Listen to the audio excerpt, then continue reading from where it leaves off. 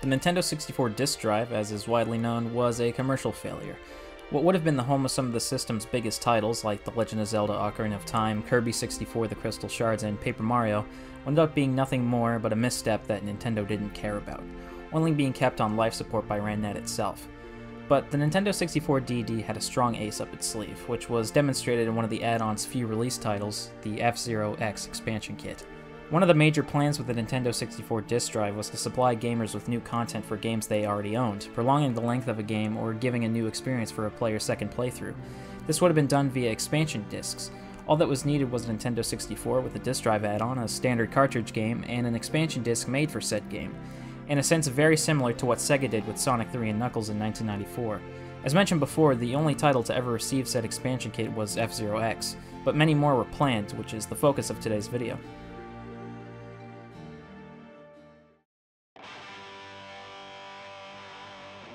After all of its killer apps were cancelled, moved over to a standard cartridge, or moved to a different system entirely, the F-Zero X expansion kit ended up taking the throne as the Nintendo 64 disk drive's killer app, showcasing not only its ability to expand pre-existing games, but also its read and write capabilities. Through the use of this disc, one has access to multiple different features, such as brand new racers, 2 brand new cups, stereo audio, a track editor, and a machine creator. A few of these features are actually left over as incomplete code for the original F-Zero X, hinting at these possibly being either features they wanted to include from the start, or that the expansion kit had already been greenlit. The 2 new cups are extremely fun, while also being pretty challenging. Though to be fair, I haven't played F-Zero X since like freshman year of high school, so my F-Zero X skills are rusty, but even a casual player can enjoy them. But the biggest highlights of this expansion are the customization options available to use at launch. The machine creator allows one to create their own unique car using a number of preset parts and pieces. It's not much, but it's fun making cool vehicles with my friends. I only wish I could play with said friends, but being in a different state and country simply don't allow me to. The course editor itself is really something more racing games need. While it's a little overwhelming at first and pretty confusing, once you get into the swing of things, you can make some absolute masterpieces. The course editor itself is actually something made during development for creating the actual courses itself. Later on, we'll release a track editor that allows users to create tracks using the 64DD. Any regular user can set up their own tracks. You can race a little, adjust so-and-so area to be a little more S-shaped, and stuff like that while you're making the track. It's sort of like craftsmanship. There are some tracks made by programmers like Ota rather than by the designers. When we made courses, we wanted to test them right away. For example, if you make them at a workstation, you have to put the data in the game to test it, and that really just turns into more work. For example, I made this course called Moon RPG because it's shaped like a crescent moon, and if you go fast, you fucking die! So there goes my Bud Squishy's car, McClunky, flying to its doom. The F-Zero X expansion kit really is the perfect example of the 64DD's features, which makes it all the more unfortunate that the 64DD was basically killed by its constant delays and weird subscription model.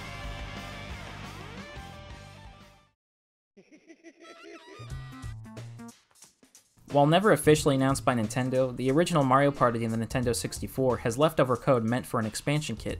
The game is programmed to check for a disc with either the code ELBJ or ELBE depending on the region, and when a disc is inserted into the 64DD while Mario Party is in the cartridge slot, the game will ask the player to replace the disc with the correct disc, assumedly the Mario Party expansion kit. There also exists 2 errors, one for the expansion pack, which is required for the Nintendo 64DD to work, and one for a disc access error. Seeing as an expansion disc was never even announced, it's unknown what it would have contained, whether that be new boards, new minigames, or maybe the ability to create your own board like with F-Zero X's expansion kit, though that's all just speculation. What's likely is that with The Legend of Zelda Majora's Mask and Mario Party 2 came out of ideas started from the development of expansion disc. Mario Party 2 was built using the same engine as the original game, with many leftovers and even earlier screenshots still using assets from it, like the HUD. Though that is all speculation, with an explanation never being given.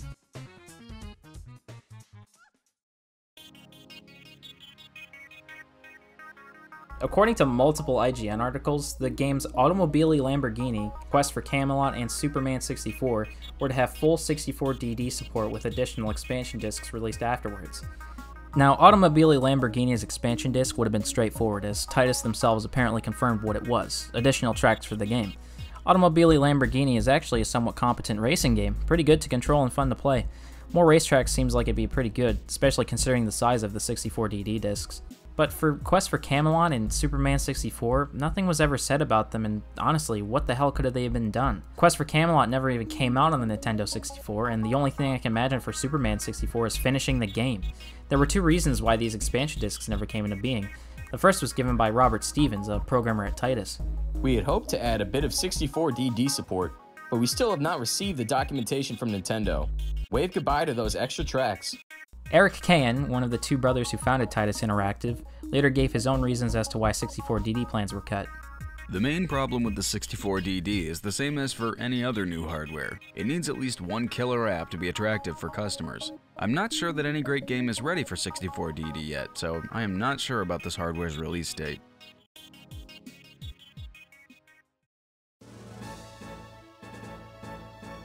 Pocket Monsters Stadium, also known to Western fans as Pokemon Stadium Zero, is the first game in the Pokemon Stadium spin-off series, and is notorious for the fact that only 40 of the original 151 Pokemon are playable in-game.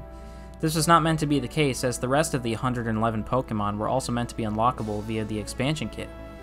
The game itself was actually meant for the 64DD and was shown off at Space World 1997 in disc form, but was switched to a regular cartridge after the 64DD's multiple delays, causing the game itself to be delayed.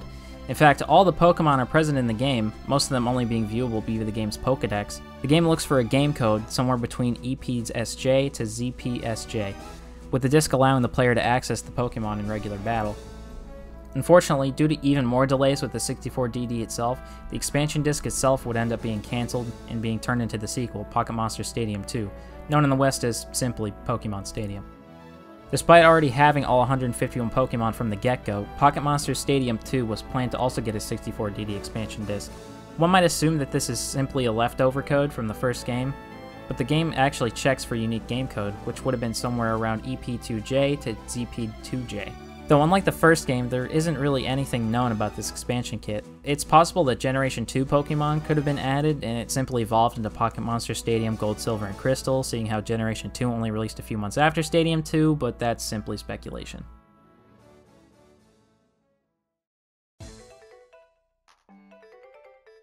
Dazaiman 3D is the Nintendo 64 entry in the Dazaiman series, a creation tool for making shmups.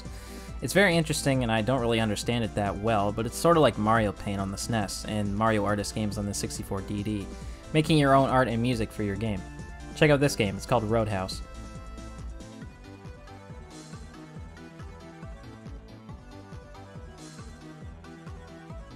Dazaiman DD was the game's planned expansion kit, sorta. Originally believed to be a full-on sequel to Dazaiman 3D, utilizing the DD's modem capabilities, Dazaiman DD was actually a storage system. It's only programmed to expand/remove the limits of the game itself, such as available models and images, and saving multiple games on the 64DD discs. It's actually a pretty good example of the 64DD's read-write capabilities, since the original game only allows the player to save one game onto the cartridge itself. This game was supposed to be one of the later 64DD releases, after the first 6 titles, but it seems like the game was cancelled, possibly due to low sales. In addition to the 6 free software titles, various other original software titles are being developed. All of these will be available for mail order on the RandNet website. Now, luckily, multiple prototypes of Dazaiman DD have been found over the years, with the latest being from February 1998. It's interesting to see what later builds could have added, if anything new. Anyways, it's a great glimpse into what could have been.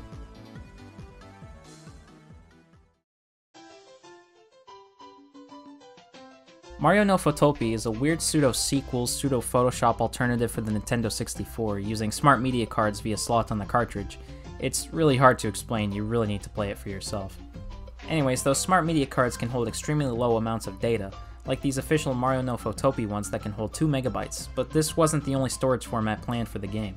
Originally, this generic Photopia game would have allowed players to use 64DD discs as a storage format, holding the 32 times the amount of data as the cards. Similarly to Dazaiman DD, it's unclear if these would have been their own standalone expansion cartridges, or if it would have taken use of the unreleased blank discs that would have been available for purchase. Furthermore, when connected to the 64DD high-speed magnetic disk drive, an N64 expansion unit scheduled for release next June by Nintendo, it will be possible to file a large amount of image data stored on smart media on its dedicated 64 disc, 64 megabytes, enabling the creation of electronic albums without a PC. Despite the press release only mentioning using the 64DD discs as a storage format, it's completely possible that they could have also been used as illustration collections, When Mario no Photopia was released, alongside it came multiple different smart media cards featuring illustrations ranging from generic borders to other characters such as Bomberman and Yoshi. It's possible that 64DD discs similar to those smart media cards could have also been planned. Unfortunately, when the game was released under the name Mario no Photopia in December 1998, almost all mention of 64DD connectivity was completely cut from the game, minus 2 error messages. Please insert the memory expansion and restart the power. Please connect the N64 main unit and 64DD properly and restart the power. While no reason was given as to why the 64DD connectivity was cut, it was likely due to the multiple delays the 64DD received in 1998, to the point where it was uncertain if the machine was going to even come out.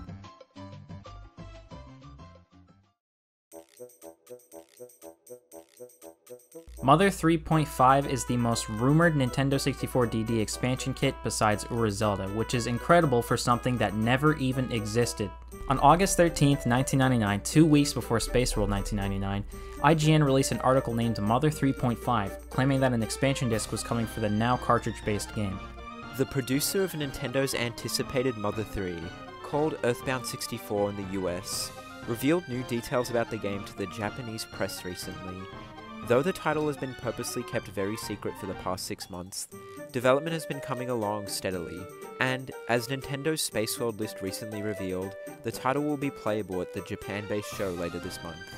Though the game was shifted over to a cartridge from its original 64DD form last year, Mother 3's producer also made mention of a 64DD expansion disc for the title, which is currently being called Mother 3.5. No details regarding the expansion have been made available, though it is expected to serve up an entirely new quest and characters, but utilize the same game engine as the cartridge game. IGN 64 will play Mother 3, Earthbound 64, in Japan later this month.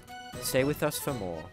Many of the concepts that were promised and theorized for Zelda in the original 64DD version of Ocarina of Time were also pushed onto this, along with the original 64DD version of Mother 3.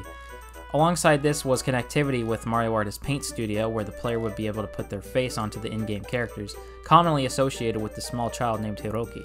In reality, this kid here was the winner of a contest to be in Mother 3, and in fact, the concepts that were said for 64DD related stuff in Mother 3 was never actually a thing.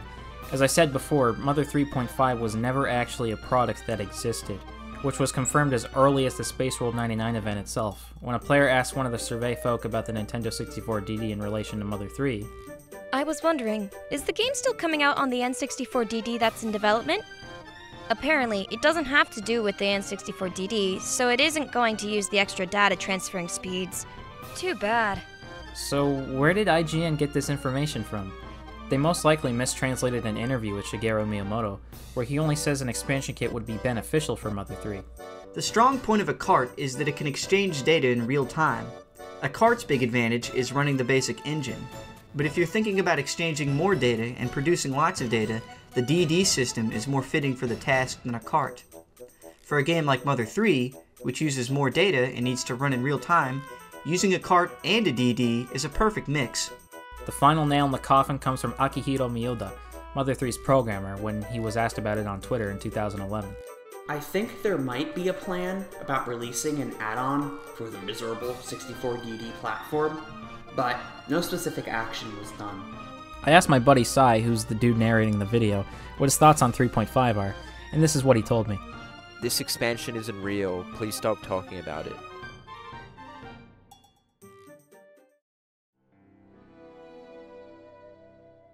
In 1996, the Legend of Zelda Ocarina of Time, then known as Zelda 64, was switched from a Nintendo 64 disk drive disc to a standard Nintendo 64 cartridge.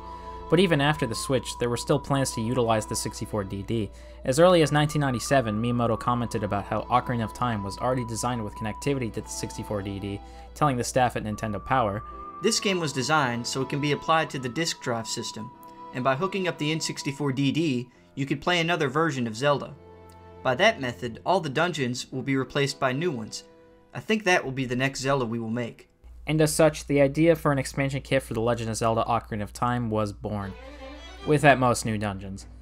During an interview with IGN in 1999, Miyamoto further elaborated, You once mentioned that Zelda was being designed with an open architecture and that you will eventually work on an add-on adventure.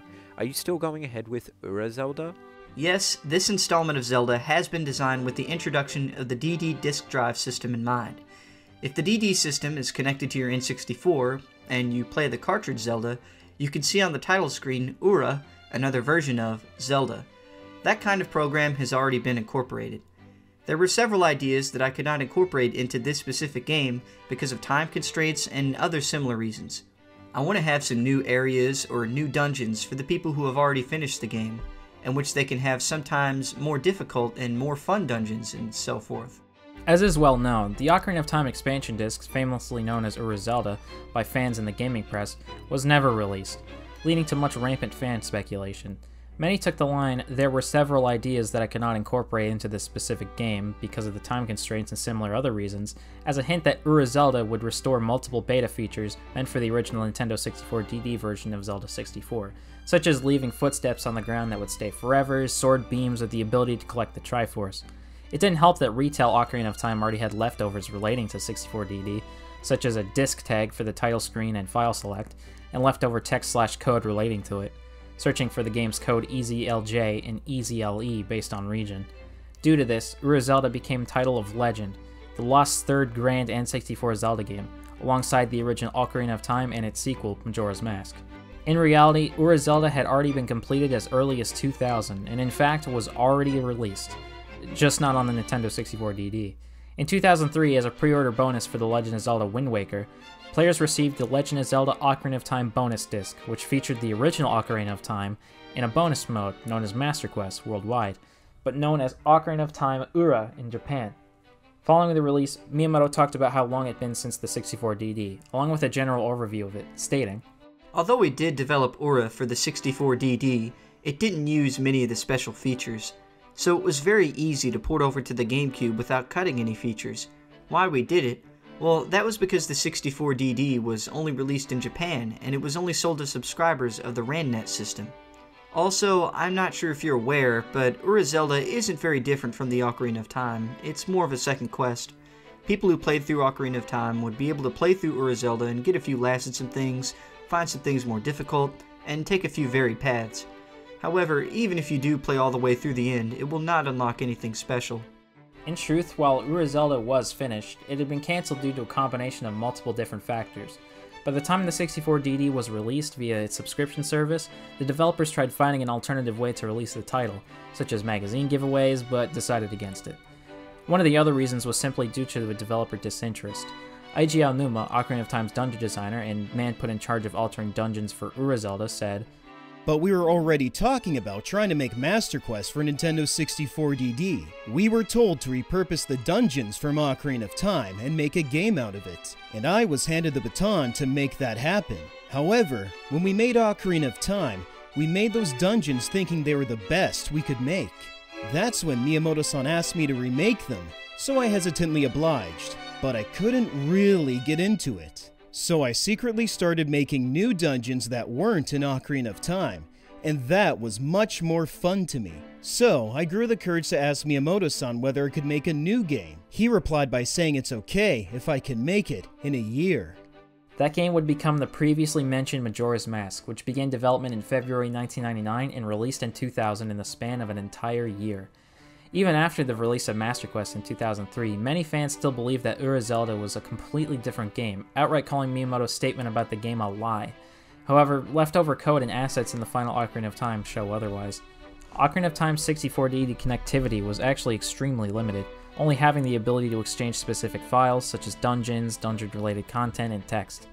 This is unlike the majority of other 64DD expansion kits, like Mario Party and F-Zero X, where the game loads a portion of code and executes it. The final nail in the coffin comes from the July 2020 Nintendo GigaLeaks, where partial source code for Ocarina of Time featured multiple unused maps.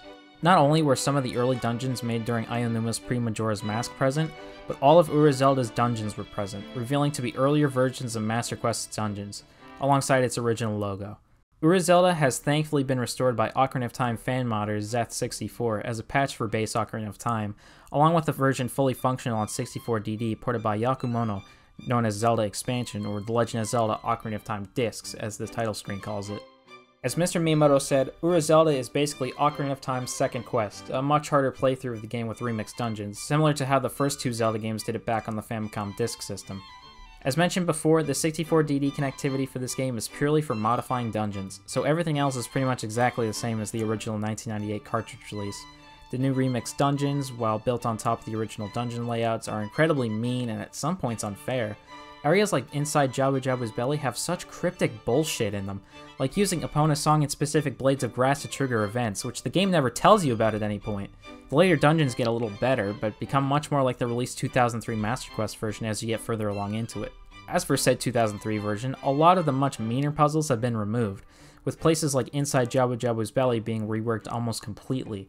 Arguably, it doesn't leave as strong as an impression as the DD dungeons do, but they are much more balanced and would later become the basis for the version found in the Legend of Zelda Ocarina of Time 3D. That game features the 2003 Master Quest layouts while also flipping the entire game, a la Twilight Princess Wii, and doubling damage. It's a genuine struggle to find what would have been 64DD prices, as the system was only sold via subscription and never at retail. But judging by assumptions based on estimates shared by Nintendo employees at the time of its planned 1998 release, retail 64DD discs could have been sold for as low as 1,045 yen in today's money, or about $7 USD. In fact, a player could have possibly gotten it for cheaper on a 64DD disc writer, which would have been about 522 yen or $3 US in today's money, not counting the cost of a blank disc. For owners of both a 64DD and Ocarina of Time, spending almost $10 more for some insanely difficult remixed dungeons isn't such a bad price, but again, the game was never released and the 64DD never hit retail, so we'll never be certain.